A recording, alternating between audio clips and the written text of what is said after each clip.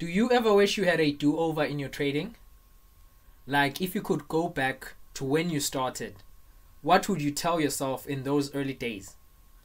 Well, I've been trading since 2016, and there are things that I know now, that I do now, that make my trading so effortless in a way that I could not have ever imagined back when I started trading. And I don't think I can emphasize the value of fundamental analysis too much, because fundamental analysis is everything in trading. Fundamental analysis is essential to technical analysis. And I'm really going to say this once again. The quality of your trades, or the quality of the trades you take, will drastically improve if the quality of your fundamentals improve. Period. There's no question about that. If the quality of your trades will only improve if the quality of your fundamentals also improve. So that means that you need to get better at fundamental analysis, because in reality it can and it will make a way for you in the financial markets, or it can block the way for you. That's if you decide that you're essentially going to ignore fundamental analysis. So at the end of the day, you have to pick, you have to choose, you have to decide which one is it going to be. Are you going to stick to your current ways that you are currently doing things in, struggling, seeing trading and participating in the financial market as a struggle?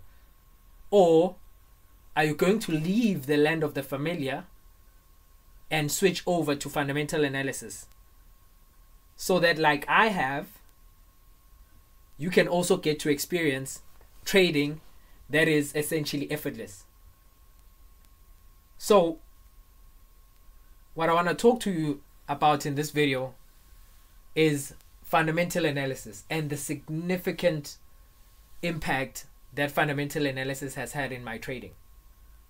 The only reason I am profitable today, it is because of fundamental analysis. It is because I understood fundamental analysis. And I say that with confidence because I was trading with technical analysis all these years, since 2016 up until 2021, June 2021 to be exact, because I only started learning fundamentals in July 2021.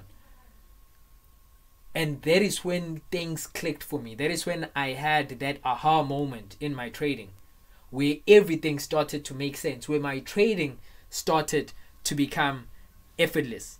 That is when I realized how fundamental analysis is essential to technical analysis. No, it does not mean that technical analysis is useless or is not necessary, but fundamental analysis is essential to technical analysis. Not that technical analysis is essential to fundamental. No, fundamental analysis is essentially the genesis of the financial markets.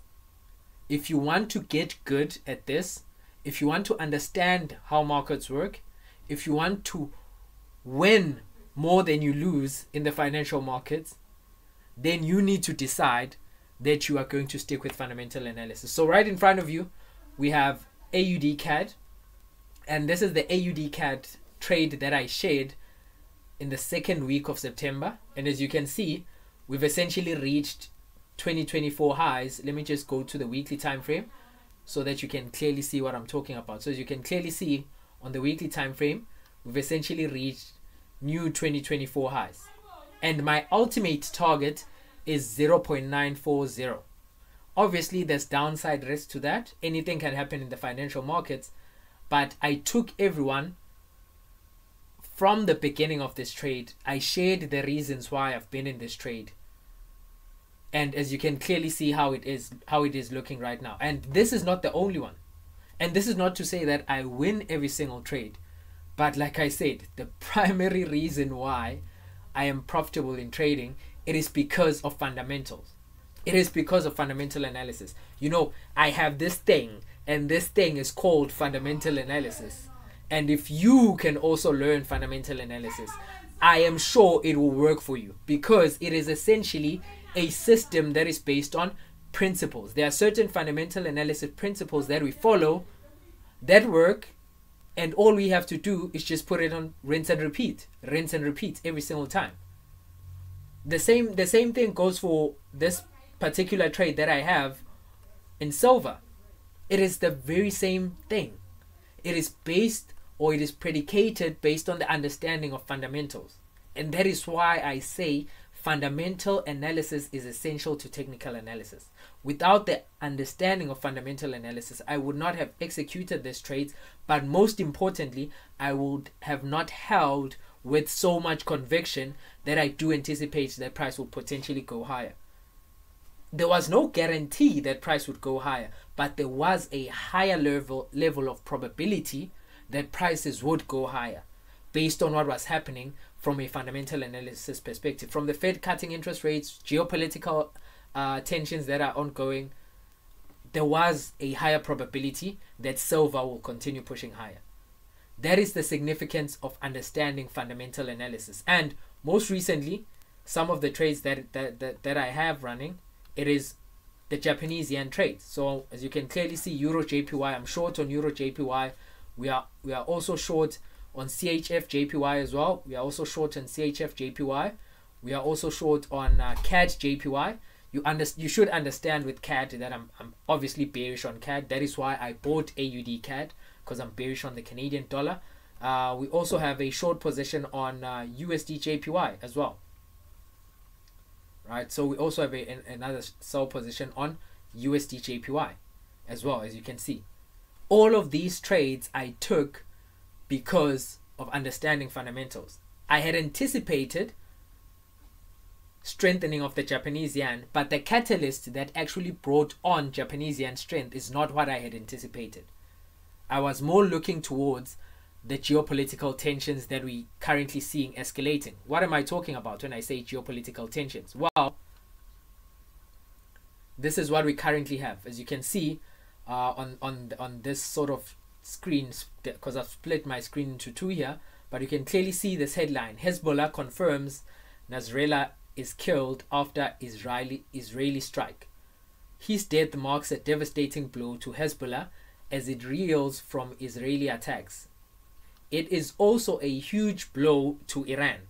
So now, if I'm anticipating, based on my level of understanding of fundamentals, if I'm anticipating that the markets are not going to perform well, that the markets are not going to do well because of the whole geopolitical tensions that we're currently seeing escalating in the Middle East, then I would position myself in a way that would minimize my downside risk. And what is that? It is obviously looking at trading or investing into safe haven assets. And that is one of the reasons why I've been stalking the Japanese yen to actually buy the Japanese yen, because I've been following the build up or the escalation that we've been seeing in particular between Hezbollah and Israel. And that actually allowed me to put myself in a position to anticipate certain moves. Not to say the move was going to happen, but to anticipate it. One of the reasons I say that is because you can clearly see in the Telegram group. You can also join the Telegram group. Just click on the link, the second link down in the description. I asked this was on the 26th of September. I asked this question: if the Middle East tensions were to evolve into a regional war in the Middle East, obviously, what asset classes would you buy or sell to preserve your capital? And the reason why I was asking this is because I was seeing what was actually brewing underneath. And not to say that the market is essentially going to, because the market has priced in most of the Middle East tensions that we're seeing, especially in particular between Hamas and Israel. But the escalations between Hezbollah, especially after what happened with the death of Nasrallah, that's how I pronounce that name there, it means that geopolitical tensions are going to escalate. And as you can clearly see, it says that it is also a huge blow to Iran. And now if Iran actually gets involved, now this can really turn into a regional war. Because we also had, I think it was last week as well, we also had the Houthis in Yemen actually claim one of the missiles that were actually shot towards Israel, right? So you can clearly see that prior to this, the Houthis were actually targeting maritime vessels that were transiting in the Red Sea, but now they are directly sending some rockets to Israel. So you can clearly see the escalations of things, the escalation of the Middle East tensions, right? And if you just read a couple of headlines here, it says Iran's, I can't pronounce this name here, calls on Muslims to confront Israel after Nasrallah's death, reactions and obituary. Nasrallah led Hezbollah to become regional force. Residents of Beirut suburbs traumatized by Israeli strikes. So obviously I'm not going to look into all these articles, but I just want to show you how understanding fundamentals made my trading effortless. And that is essentially what I would tell myself if I were to go back to when I started in 2016. I'll be like, you know what, son? Focus on fundamentals. Because I knew about fundamentals in 2016, but I disregarded fundamentals. And in only 5 years later did I understand the importance and the significance of fundamentals in the financial markets. Had I known, or not even known, but had I paid attention to fundamentals in my early stage, I would have probably made progress much quicker than I did. But once again, I had to go through all the ways that weren't effective in trading the financial markets for me to actually stumble across a way that was actually effective. It's like the guy who came up with the light bulb. When they asked him, why did you continue after failing 1,000 times? He's like, no, I did not fail 1,000 times. Just that I found 1,000 ways that would not work. And then only that one way that worked. That is why we have a light bulb. It's the same thing with fundamentals and traders. That is why we have majority of retail traders who are not doing well in the financial markets, because they neglect fundamentals, they overlook fundamentals, they disregard fundamentals. And when we talk about fundamentals, we're not talking about the economic calendar. This is what we're talking about, understanding what is happening from a central bank perspective, from a geopolitical standpoint as well. Knowing what is happening to the economy, what could negatively impact the economy, what could positively impact the economy. And once you understand that, you are able to anticipate moves. If you anticipate moves, it does not mean that moves should happen, but you are able to position yourself ahead of time. So when the move happens, you are not caught off guard. You were well prepared in advance, right? So this is, like I said, this is just one of the questions that I asked here. And if I scroll a bit higher, I think I also asked a question on Japanese yen pairs. Yeah. This was on the 25th. So I asked, what is your view on XXX-JPY pairs over the next 2 to 3 months? And all of these questions were centered around the fact that I was just following what was happening in the Middle East based on the geopolitical tensions. So this is why I say this is what I would tell my younger self. That the Sanele that started trading in 2016, if I were to go back to when I started, this is what I would tell him. That the quality of the trades you take will drastically improve if the quality of your fundamentals also improve, period. And there's no other way about it. So if that's the case, it's up to you to then decide. It is then up to you to decide if whether you are going to allow fundamentals to make a way for you in the financial markets, or are you going to allow fundamentals, or are you going to allow the ignorance to fundamental analysis actually block the way for you in the financial markets? So that is the question I'm going to leave you with today. And I hope you found value from this video. And if you did like the video, if you have not yet subscribed, do subscribe. But most importantly, do yourself a favor. Learn fundamentals. It changed my trading. It changed the trading of many other people that I've shared this with. And once again, it's not because of me.